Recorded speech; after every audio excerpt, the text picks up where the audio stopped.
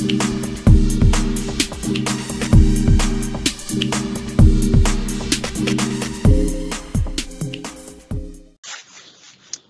hello everybody, I'm Seamus the Kilted Gamer, and welcome to my first ever episode of, ever podcast, excuse me, get that out right, Games, Glory, Good Times, my first ever podcast. This is my first episode, and with me I have Danadin.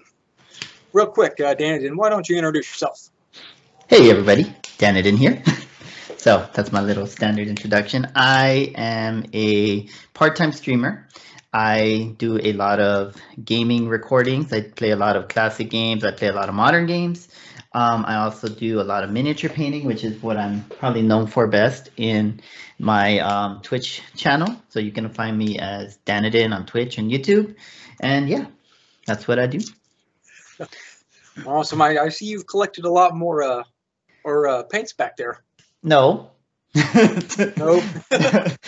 No, they just happen to find their way into my life.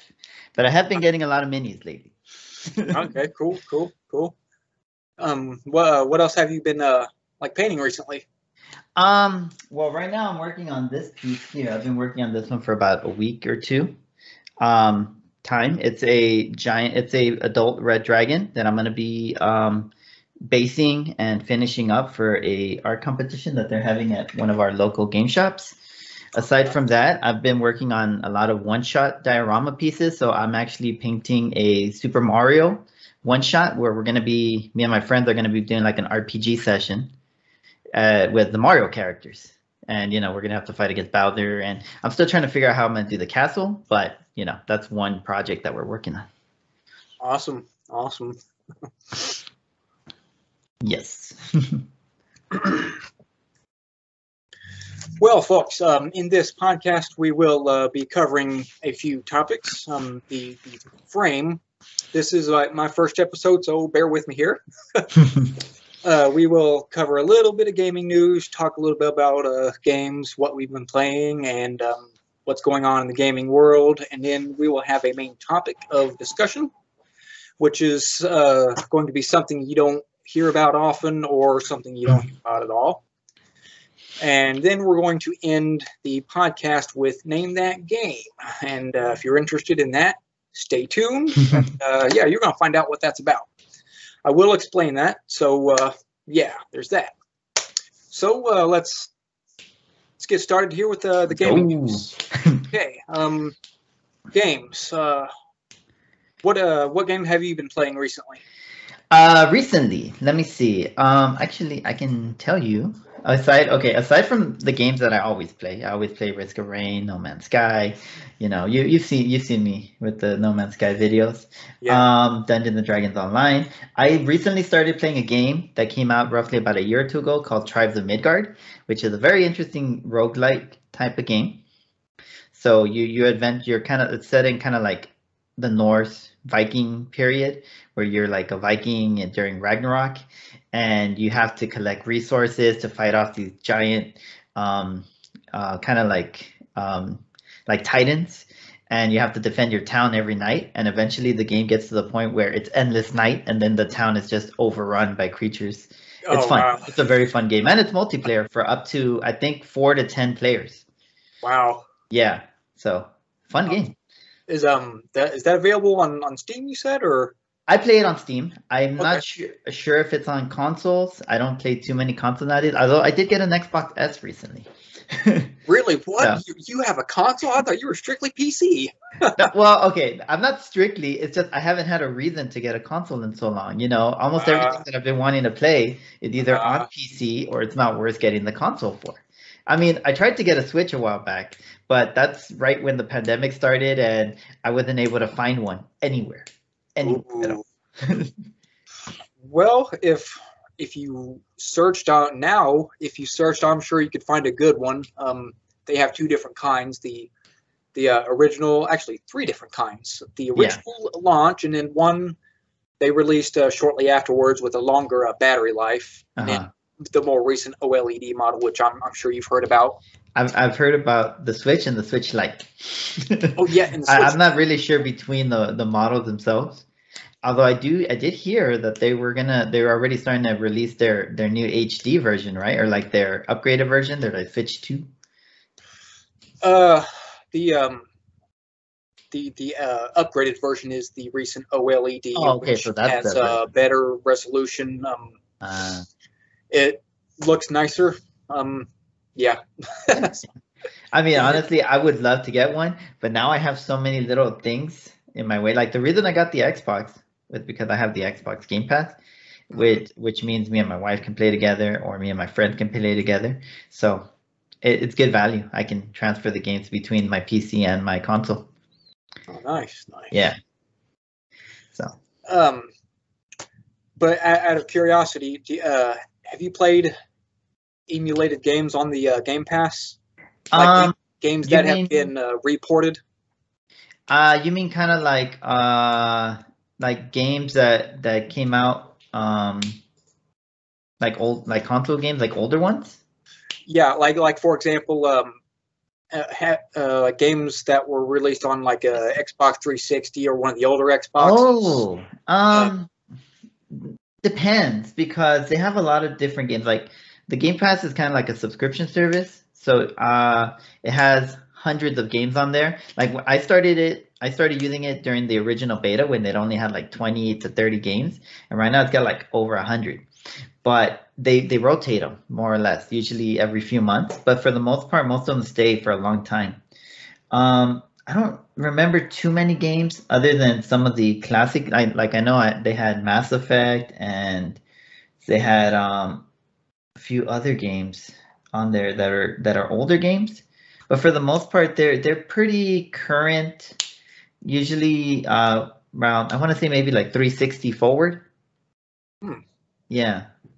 Well, I asked because there's been an update to the Nintendo Switch Online Ah. 64 Uh-huh. controls. There have been a lot of complaints about frame rate skipping, no like not as much graphics. Some Yeah. things have been omitted, like in Ocarina of Time, Uh-huh. that was released on the Switch Online expansion pack. There were some things missing, and that caused a lot of upset in the gaming community. Um, Oh. However, they recently started fixing it, from Yeah. what I understand. I Mhm. guess Nintendo saw the people cry out and complain, and Yeah. which uh which is what they should have done anyway. Fix the Yeah. controls Yeah. and everything. So they did a little bit of fixing. So yeah. I kind of feel like Nintendo's always been somewhat good with that, like as a whole. They've always been good at listening to their audience base. A lot of times I feel like Sony for the most part has always been like the worst when it comes to that. Ever since like PlayStation 2 forward, I just I just don't think they've really cared about their community going forward as much. And Xbox was never really, it wasn't the worst at it, but it really wasn't the best. Although recently it's been, I feel kind of like they're trying to push more toward community, and that's why they were trying to do their whole cross-platform thing for everything. Mm, It's nice being able to play with your friends. yeah, yeah. Definitely like connecting with people. I'm more of a Nintendo guy. I've mainly Yeah. Nintendo consoles, so I mean, well, that's the reason why I always like watching your channel. Oh, by the way, guys, don't forget to check out Seamus the Guilty Gamer on YouTube. um, so I like watching your channel because you play a lot of games that I'm familiar with. I'm familiar with the Zelda series, the Mario series, all of those Nintendo console games from back in the day. Because I had a Nintendo, I had a Super Nintendo, I had a Nintendo 64. I had a GameCube. And then it was after the GameCube where I stopped buying Nintendo products, other than like maybe the occasional handheld. For the most part, I kind of fell away from that time because at that time, that's when I started moving more into the PC building and building my own systems and MMOs. Back then, World of Warcraft was huge. We spent years playing World of Warcraft, Ragnarok Online, Fantasy Star Online. So good deal, good deal. yeah. So what have you been up to lately? Uh, been I started recording my next Let's Play. Ah, Been playing To the Moon. You ever I heard of that? I've heard of that. Yes, actually, I think I have it. I think I own it. I don't think I've played it. It's been out for quite a while now. Yeah. I did a review on it like way back when I first started my channel, and Mhm. for a while I didn't want to do a Let's Play series of it because there's a lot of dialogue. But It's a visual novel, right? Like To the Moon. It's a VN style game. uh, Okay, yeah, I do I'm have it. Yes. I'm not fully familiar with visual novels. It usually means it's more storyline and not so much action, not so much like it's like where the majority of it is story rich, and it's like a lot of you're following a character. It fits that Yeah. criteria. There is little gameplay, like you control, like your two doctors. You walk around Uh-huh. and do stuff, but it's mainly dialogue. So Ah. I guess it would be a visual novel, huh? Well, I think the main criteria between the difference between a story-rich RPG and a visual novel is the format. So, like a VN, you wouldn't really be moving your character around too much. It's kind of more just like set splash art and a lot of Ah, dialogue on the bottom. But if you do have a character you control, then it would probably be more of a story-rich RPG. ah. Yeah. So, yeah, I've been gaming a long time. All right, let us move on to the next segment here, the main topic. Okay, All now right. this is something that you may not have heard or may have heard, but very little about. Okay, Okay. what if Mario and Luigi went their separate ways? What would happen theoretically to the canon of the Mario franchise? Huh. Now, mind you, there have been some games where it's been just Luigi, hence Hmm. Luigi's Mansion. Yeah. But my point is that if like Mario and Luigi got into some sort of argument Hmm. and they just decided to have enough, Yeah. that they were done. Mario goes his way, Luigi goes his way. How would you think that would affect the franchise? I would say it's about time. Actually, okay. Just so everyone knows, I am completely biased on this topic. I am a huge Luigi fan. I've always thought Luigi was the better Mario brother. You know, You and me because both. You and me both. yeah, because if the main point of what makes the character that their jumping ability in the Mario world, well, Luigi's obviously the far better jumper, Yeah. which means he has a lot more leg strength. And not only that, in Mario Galaxy, when you Mhm. play as Luigi, he not only jumps higher, but he jumps farther and he's a lot faster. Which, when you first start to play him, it could be it could take you a little while to get used to controls. Yeah. Sometimes it's a little slippery. There's the pros and cons. However, Luigi's still awesome. Mhm. He can still jump higher. He can still run faster, and he can go farther. So yeah, Yeah. that. If they decided to like break them off officially in canon, I really don't think it would.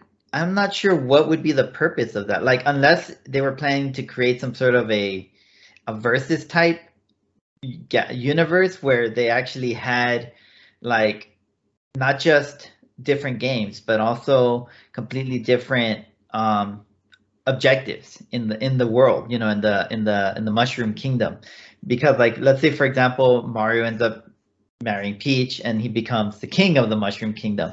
And Luigi doesn't want to do that and he ends up going off on his own and then he ends up marrying Daisy somewhere else and then they end up having rivaling kingdoms. That would be pretty cool. And then you can have your whole Dynasty Warrior type Mario game with That would be pretty neat, actually. I could see something like that happening.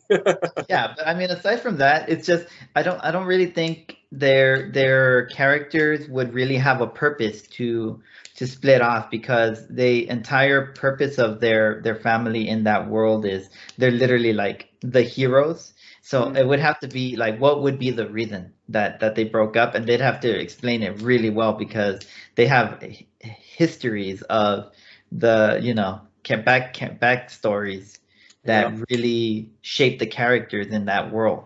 So I don't know. I'm not sure if it was like a rumor that you heard, but I haven't heard of anything in the works. No, I have. That's just an idea that came up in Oh, my it's head. just an idea. I got it.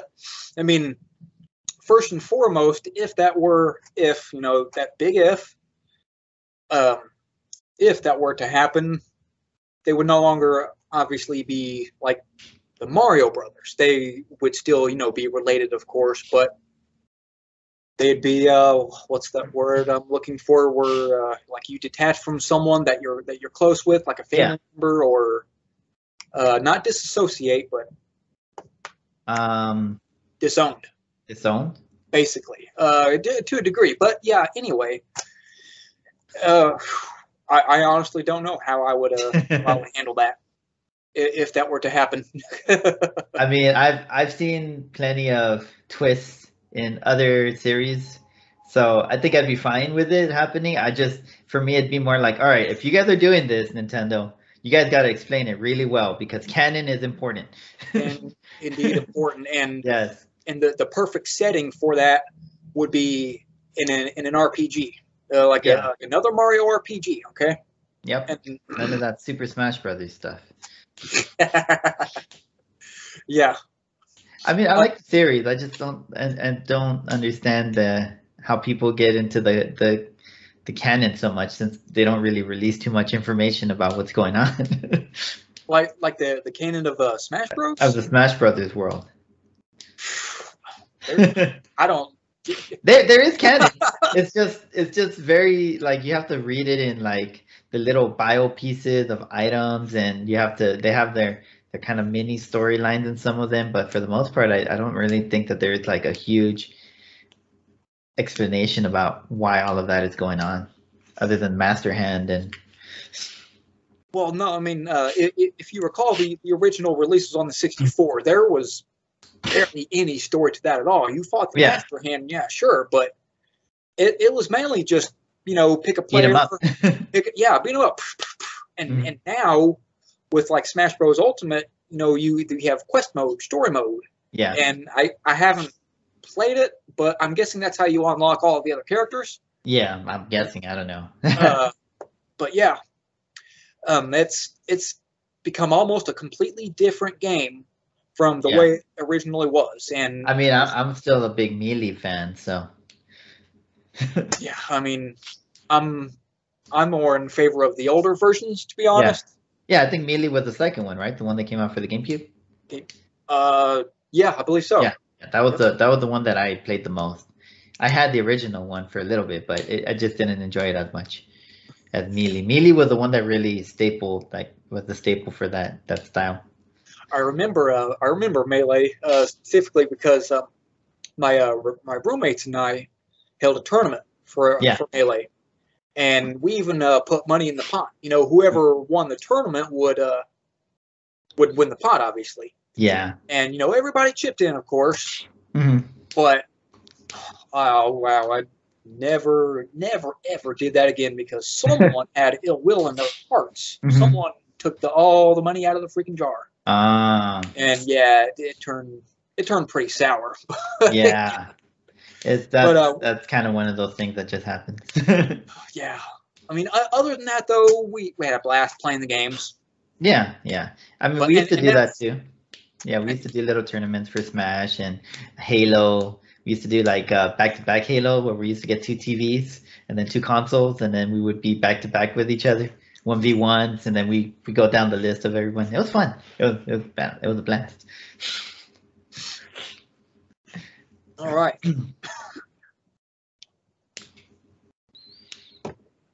Well, I guess we can move on to the final segment here. Sure. Yeah. Name that game.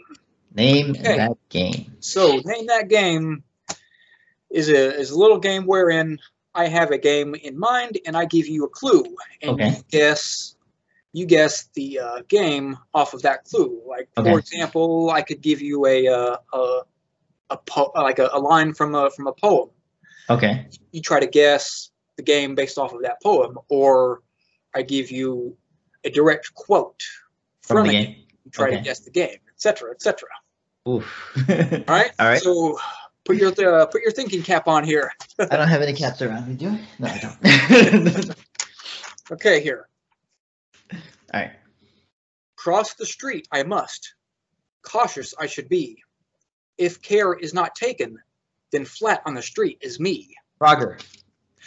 Oh, yes, yes. I was hoping you'd get it. The moment you said cross the street, I was thinking Frogger. Yep, that's it. Wow, you are a gamer. You are a gamer.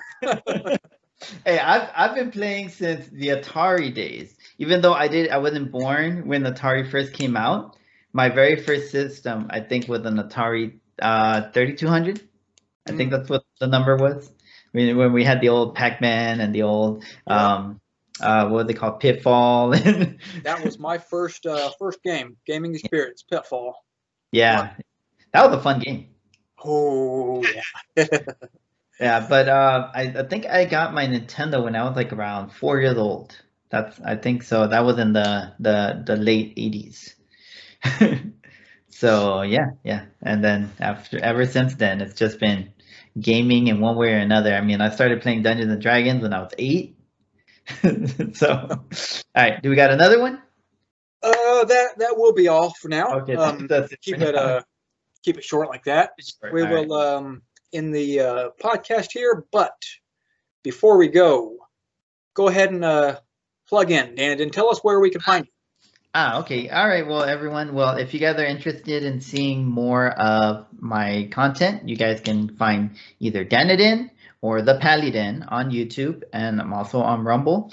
Or you can find Danadin on Twitch, tv.com/Danadin, and that's where I do my live streams for my painting. However, I am taking this January off, so I'm going to start again in February because I've been working on a few different projects and cleaning up my channel, and I'm going to be doing a few new things like board games and board game reviews, board game playthroughs, and a little section I call supersizing the board games, or like premiumizing them, where I'm going to be getting board games and I'm going to try to figure out ways to make the boards better for playing in person. So yeah. Awesome. Well, to all of you viewers, obviously you can find me on YouTube, Seamus the Kilted Gamer, on Twitter at the Seamus. That's spelled SEUMAS. I am also on Rumble, same name, Seamus the Kilted Gamer. And I have another YouTube channel, Seamus Reviews and More, where I do book reviews and reviews of various products. So, yeah, there you go. Yeah. Oh, and also just one last thing, though. I'm also on Minds. If you guys want to find me on Minds, I'm under Danadin. You can also find me Danadin under Twitter, but I don't use it as much anymore, just to talk to people. So, yeah. Right. So, thank you for watching this video. Have a good day, night, evening, afternoon, or whatever time it is, wherever you are in the world. If you like what you see, please hit those like, share, and subscribe buttons, and leave a comment down below if you feel so inclined. Stay tuned for more podcast, game reviews, let's plays, and some more good stuff. So until next time, I've been Seamus the Kilted Gamer. Bye.